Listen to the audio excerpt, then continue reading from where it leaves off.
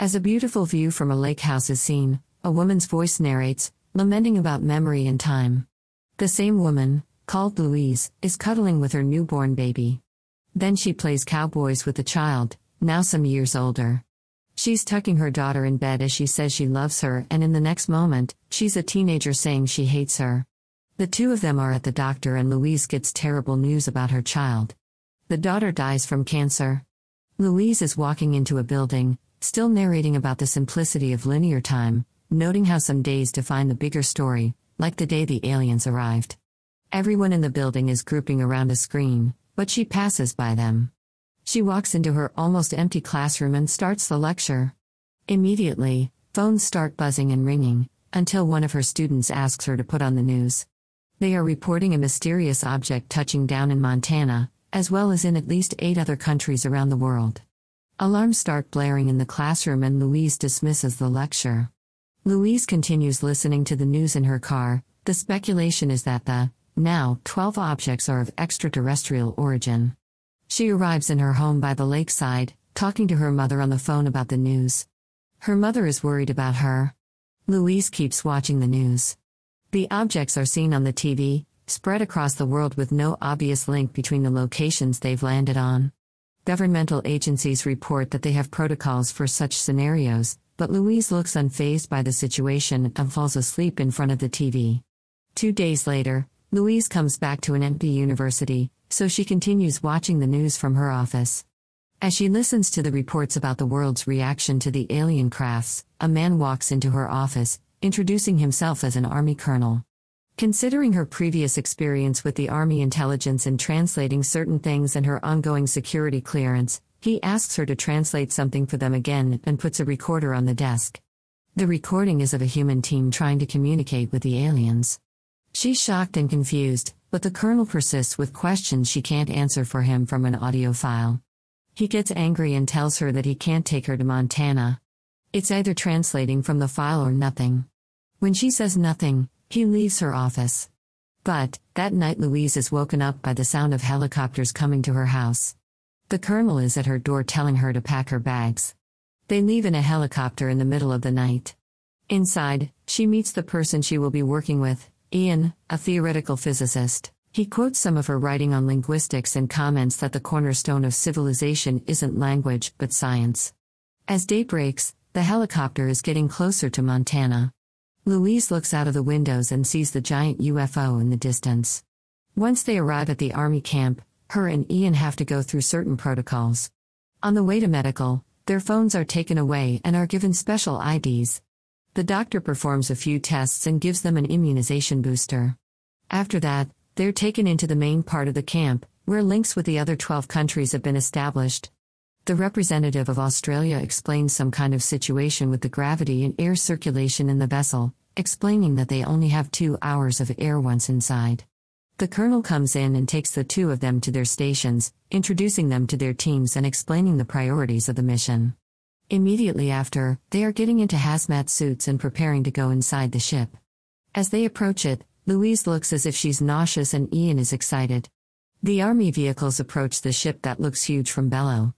Ian, Louise, the colonel and a few others are taken into the ship with an elevator. They go in through an opening at the base, as they slowly lose radio signal.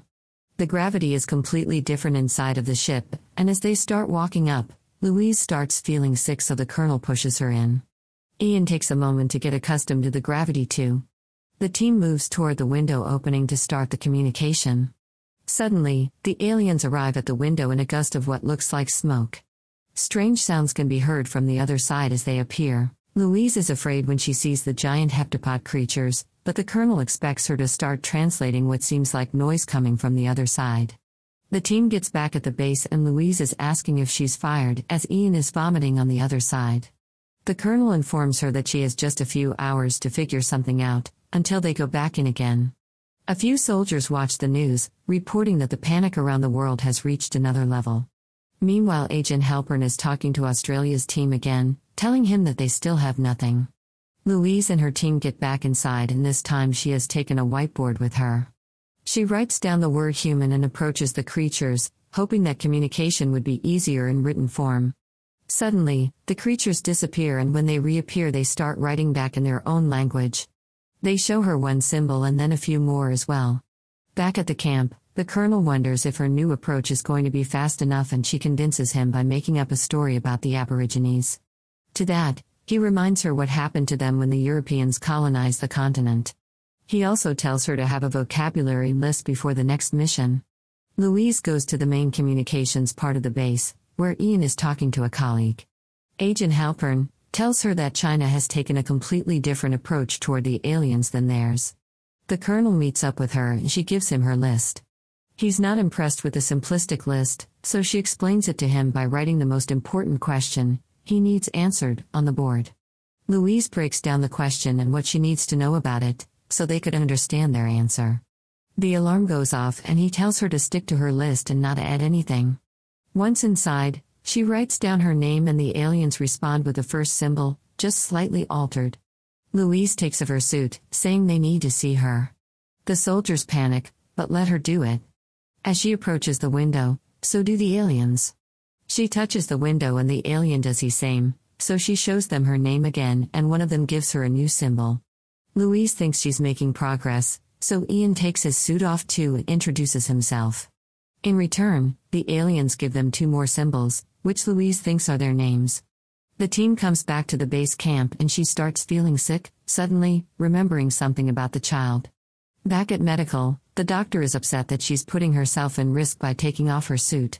The colonel and Agent Halpern are prepared to take that risk considering her progress. Meanwhile, Captain Marks talks to his wife, afraid that something might happen to him. Louise is working on her translation, when she starts remembering the child again, but she seems confused. Some months into the start of the communication with the aliens, this is what Louise, Ian and the other experts have learned. The alien ships emit no waste, gas, radiation, sound or light. If the ships communicate with each other, it's undetectable to humans. The experts still don't know why the heptapods landed where they did. Louise is the only one making some headway. She learns that there is no correlation between what the aliens say and write. That makes their writing free of time, with no forward or backward direction. It takes Louise a month to form a reply to a simple sentence the aliens write, so getting to the complex question about the purpose of them being on Earth would take more time. Meanwhile, the world is going insane. The news are reporting violent riots and massive protests, as a leaked picture of the aliens goes viral. Captain Marks and another soldier start listening to conspiracy theorists online and seem to have started believing in it. Louise is working on the translation of the symbols, when she starts remembering the child again. The girl is showing her some drawings she's made and they're talking about Louise's divorce. Ian asks her if she's okay, but she can't explain what's wrong. The colonel walks in and asks when she last checked in with the doctor. Louise walks outside and remembers tangled up moments in time with the child, from the time when she was little up to the point when she became sick. Back at the base, she's talking to Ian again. He's read about a theory which states that learning another language changes the way you think. He's curious if she dreams in their language. She's scared that Ian thinks she's unfit to do the job, as she hallucinates a heptapod standing next to her in the room. She wakes up the next day and the colonel is at the door. He asks her to translate a live feed of General Shang speaking on the phone. Shang is saying that each of the 12 is offering advanced technology and that his science team is decoding the sets. The colonel tells Louise that both China and Russia are mobilizing their forces, about to start something. So he tells her that it's time to ask the aliens the big question. Louise, Ian and the team are back in the ship. She tries to pose the question and formulate a symbol. The alien answers. Everyone is waiting for her translation, which turns out to be off her weapon. Louise and Ian defend the aliens back at the camp, saying that they don't fully understand the difference between a weapon and a tool yet. The colonel wants to know how he can understand their intentions and she says she needs to talk to them again. Agent Halpern joins Ian and Louise after the army leaves, saying that he thinks the aliens are pitting the humans against each other and says history is littered with such examples. Louise and Ian are left alone in the room, when an alarm suddenly blares. They go to the main communications room, where Agent Halpern is saying that China and Russia have gone dark and that he has orders to do the same. Louise doesn't want the communication to stop, so he tells her to find out what the latest symbol means. All of the other countries break communication as well. Meanwhile, the news are reporting that General Shang has asked for immediate talks in the UN, thinking that the aliens are trying to divide humanity and that something should be done about that. Captain Marx and another soldier are getting ready to go inside the ship, taking a package with them. They're not responding to the radio, as they are being ordered to stop. Once inside, the package is revealed to be a ticking bomb. The heptapods notice something is happening. As Marx and his team are leaving, Louise and Ian get on the elevator to go inside the ship. He tries to stop them, but can't. Both of them walk inside and immediately start the communication. The colonel is being informed that Marx isn't responding and orders security to be sent at the ship. Louise and Ian try to ask the aliens what off or weapon means, and they get a symbol back, but as it dissipates, one of the aliens starts tapping on the window. Meanwhile, security is approaching the ship and Marx and the others prepare their weapons to hold them off. The alien puts his tentacle on the barrier and Louise thinks it wants her to write on it. The moment she touches the barrier, visions of the child start flooding her mind again. The alien teaches her how to write in their language. The bomb is ticking down fast and one of the aliens escapes, while the other keeps on writing. They hear gunshots outside of the ship. As the bomb goes under 10 seconds, the alien hits the barrier, pushing Louise and Ian back. The bomb explodes, but the alien had saved them by pushing them in another part of the ship and closing a hatch between them and the bomb. Louise wakes up in the camp with a concussion. Ian is all right as well. The doctor tells her about what happened.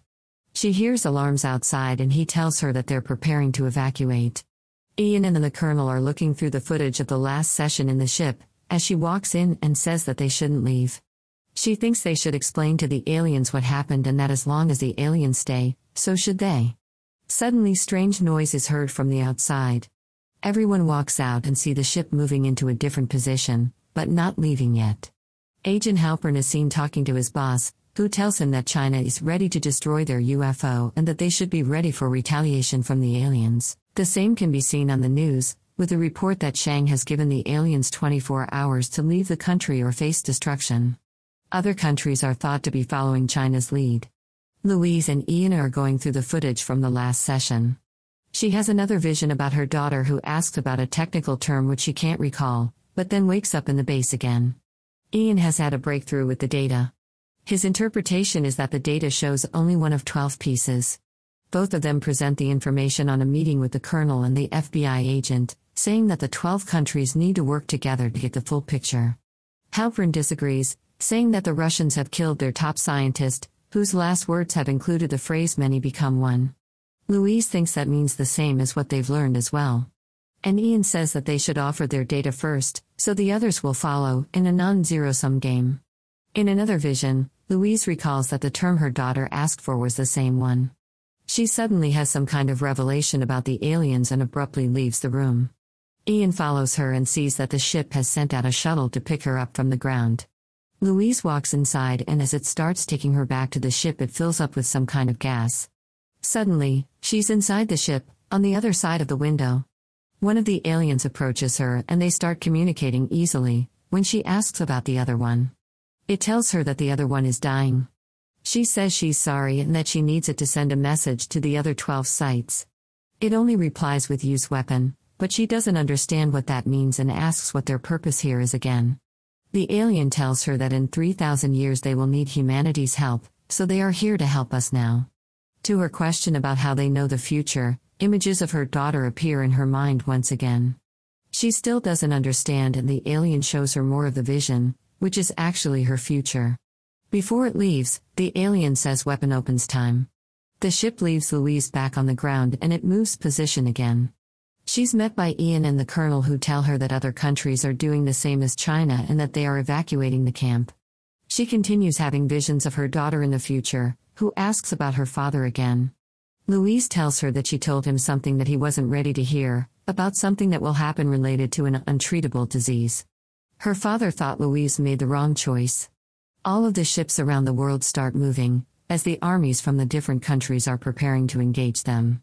Louise keeps going back and forth between the present in the camp and the future with her daughter. In the future she opens the book she had written and in the present she's looking at the data from the aliens. The book is about the alien language. She has visions of herself teaching it in the future and recalls it in the present. Suddenly, she realizes she can read the data. She knows what the weapon is. And she tells the colonel that it's actually a gift. The alien language is a gift.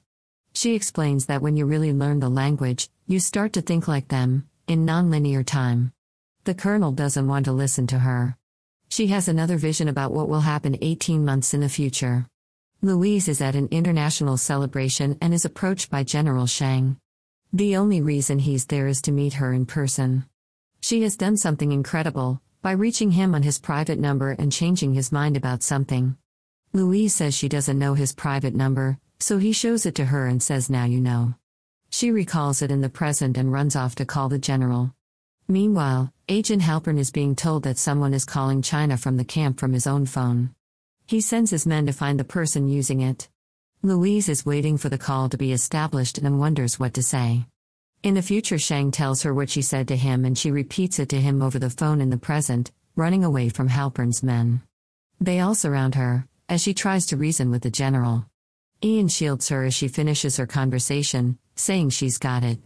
Later in the present, the news are reporting on an emergency press conference held by General Shang, stating that China is standing down and will start sharing all of their information with the other 12.